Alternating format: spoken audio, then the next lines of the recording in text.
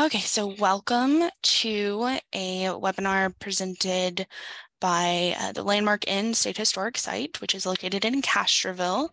And we are going to talk a little bit about Castroville before settlement. So it wouldn't have been Castroville before settlement, obviously, but if you're not familiar, Castroville was settled in 1844 by European settlers, but we're going to talk about what and who was here before then. So let's get started. So we're going to talk about the prehistory of the area. You can see from this map here, we're going to be located right here, roughly. If you can see my mouse, you can see if you look, it says San Antonio de Bayar, and then we're going to be right outside of that, of course, here in Castroville.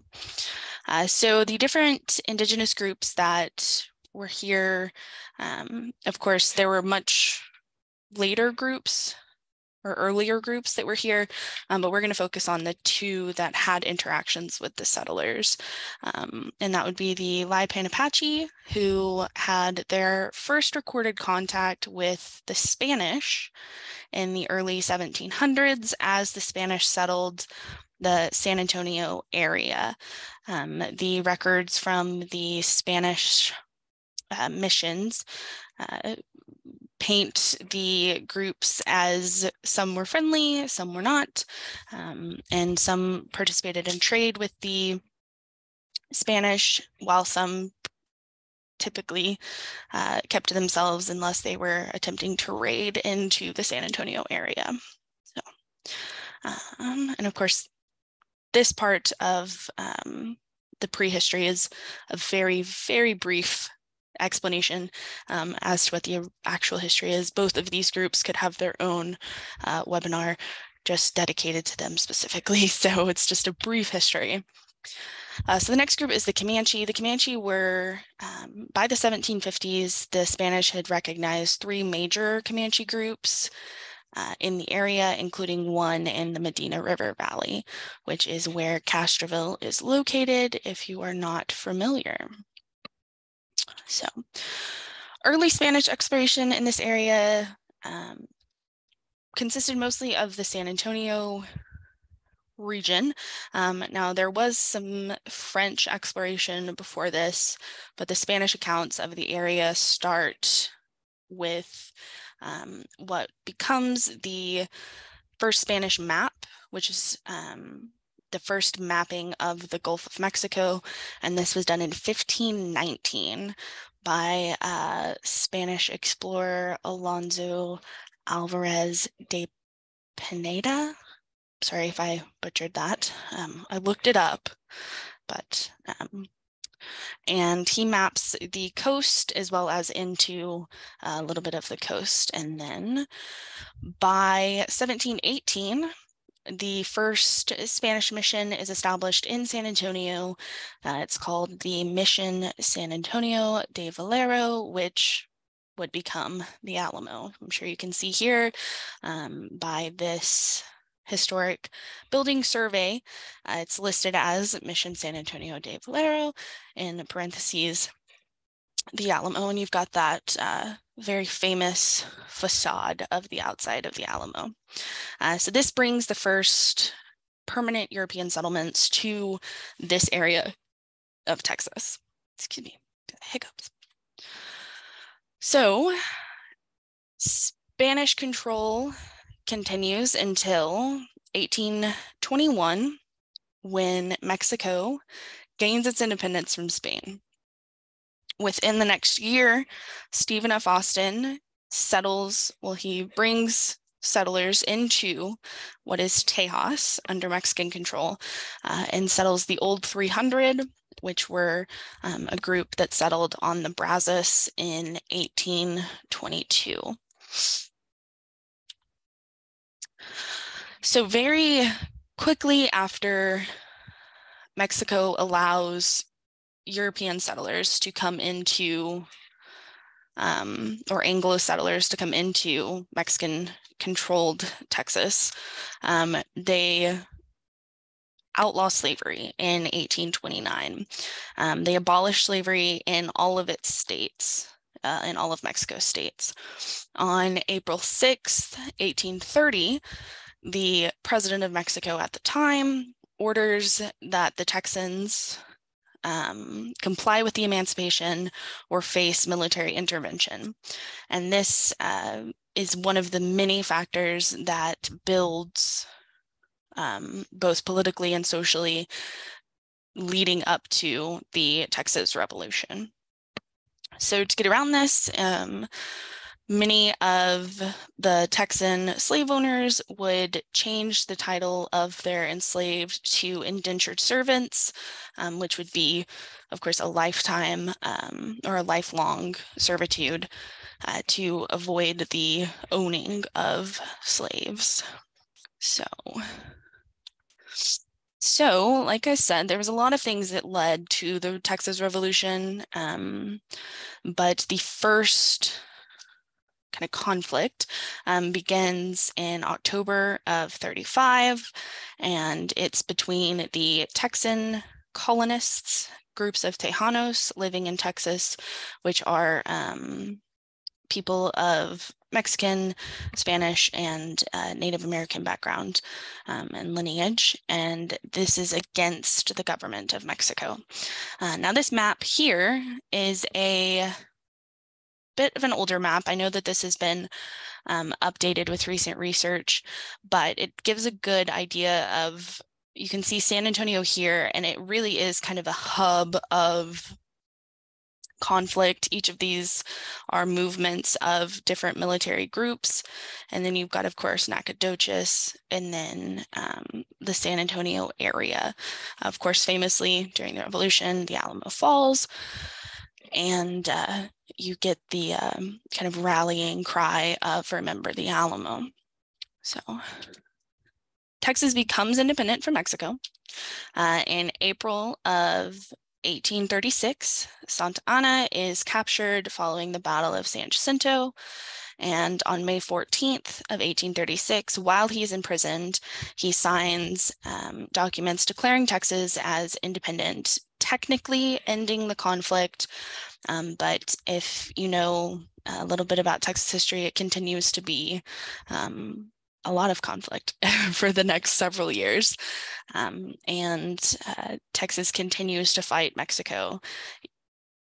And one thing that changed after Texas becomes independent is Texas, the government of Texas, the newly independent Texas, orders several major groups of Tejanos living in larger populated cities to leave and evacuate those cities, either go west, east into Louisiana, or down into Mexico.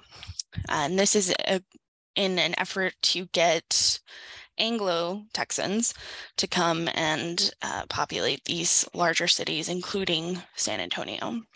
So how does all of this relate to the Medina Valley? Now, as you know, or well, as many know from this area, the area of Castroville is a day's ride on a wagon from San Antonio. And the Medina River is a vastly rich area for wildlife. There's, lots of water availability. This photo here is of one section of the Medina, and you can see the old trees and how well flowing the river is in this moment. Right now, it's not that great, but that is Texas in the summer. So we'll talk about the Tejano settlement on the Medina. Now, the exact date that Tejano settlement began along the Medina River in this area is unknown, but we do know, and it is documented, that by 1843, there's a established community with homes as well as an operating mill servicing parts of San Antonio. Now, the Castro colonists don't arrive until 1844. So this is, of course, pre-Castro. Now, this is a clip from a newspaper article, and it is a eyewitness account from the 1843 flood. That's where we get that 1843 date. I'm not going to make you guys read the whole thing, so I condensed it to get the key points. So this was originally published in the Castroville Anvil in July of 1900, and it's a woman named Justine who was 14 years old in 1845, recalling what she was told about the 1843 flood. So, in 1843, there was a Mexican settlement here, the present site of the August Holzhaus residence. H.Y. or High Arnold and his Mexican wife were engaged in the manufacture of shingles for the San Antonio market. That portion of the present town was flooded, and all his loose shingles floated away. The packed ones were gathered up from mesquite trees near the present Nican residence. So this is, just to clarify, this is a news article that is published in 1900 of a woman recounting what she was told as a 14-year-old in 1845 about the Mexican settlement that was there before Castro and the colonists arrived. Now, the Arnold family continued to live in the town, and I've created several different maps for you to look at. So this is one of the original. You can see here it says founded September 3rd, 1844. So that is when Castro and his colonists arrived. And this is the original land plat, one of them that was created. Now, just looking at this, it's a little confusing with all of the plot numbers and things like that. So I made it a little bit easier. I went ahead and took from original documents from both Castro's original colonists, Castro's assistant, and land deeds. I took and inputted people's family names on the location of their original land plats. So you can see here we've got Henry Castro has a large section, as well as this is Houston Square, what would become Houston Square. And then these three belong to the church. So you would have St. Louis built up there. And then over here, you've got Caesar Menard and Michael Simon, which is the Landmark Inn. So I'm actually going to show you, I took this original map and laid it over a current map of Castroville. So you can see Highway 90 goes through here. Right here is the Landmark Inn. And you can see things like Kinnick Park. The regional park is down here. It's over here, actually, sorry. But I highlighted a couple things to make it a little easier. So this red circle that you see is the approximate location of the Arnold manufacturing mill where they produced shingles for the San Antonio area that was flooded, and they had to recover what they could. Okay. This little yellow box here is the Landmark Inn, roughly our property, just to give you a kind of an idea of location-wise. So if you're from the area, all indications point to the area around Kinnick Park, kind of at the curve of the Medina, to where that mill was. So I'm going to go back real quick. So that would be about here. So just to give you an idea on the original land plots. So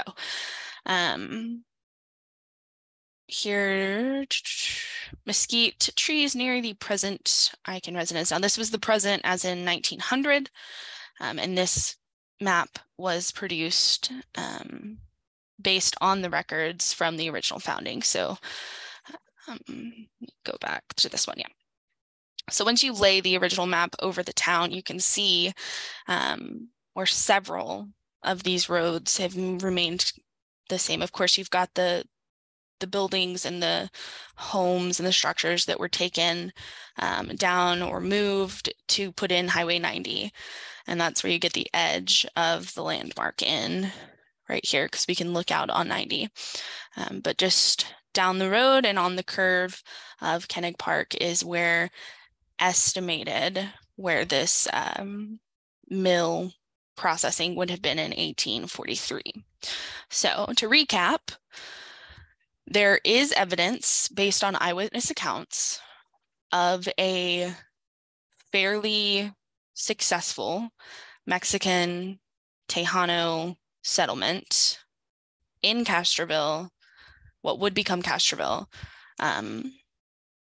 Not exact on the dates of when it began, but we do know by 1843 there was a mill that was producing enough shingles that when it flooded, we ended up with the eyewitness accounts of having to recover those lost shingles. So this is a photo, a drawing of the mill on the Landmark Inn property, the Haas and Quintal grist mill. And each of these little lines is one of the floods that has occurred in the recorded history of Castroville. So we've got the 1998 flood, and then you go all the way up, and you can see here where this red arrow is pointing. This is the estimated height of the 1843 flood had the Haas and Quintal mill been there. It was not, of course, but had it been there, this is as high as the water would have gotten. It's a little bit higher than the 1900 flood, but the predicted highest is, again, from that 1843 flood. It's unconfirmed if it was exactly, this high or this high. So you can see here it's a 754 plus an unknown amount. So that is the guess on how high the floodwaters actually got. Now, when you're looking through the newspaper articles, specifically the one that I have in the slideshow, it's talking about the 1900 flood while recounting the people who were alive during the 43 and aftermath of that flood. So, unfortunately, I have not been able to find any direct quotes or eyewitness accounts from people who lived in the area during that flood, just recounting from what was heard and seen the year after when Castro and the colonists arrived. So that was just a very brief introduction to the groups that were here before Castro and the colonists arrived. This is something that will be expanded on in the future as research continues, and hopefully something that we can come back and do kind of an updated, hey, this is the information we have now, to bring kind of everything full circle. I've added my email to both the chat as well as the end of this presentation, just so if you have any questions, comments, concerns, you are welcome to reach out to me, and I will open up.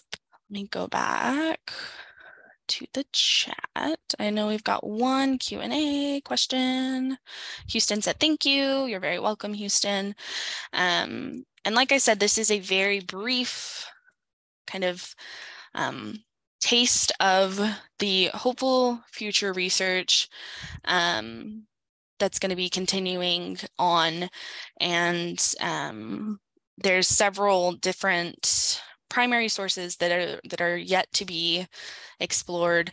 And hopefully, like I said, in the future, we will be having another one of these where we discuss the things that have been found. So if anyone has any questions or comments or concerns, you're welcome to type them in either the Q&A or the chat, and I would be happy to answer them. If not, I want to thank everyone for coming to the brief kind of introduction to Castroville before it became Castroville, or settlement before Castroville. So if anyone wants to ask questions, now is your time, and I would be happy to answer them. Thank you, Josh and Houston. I look forward to telling everyone more.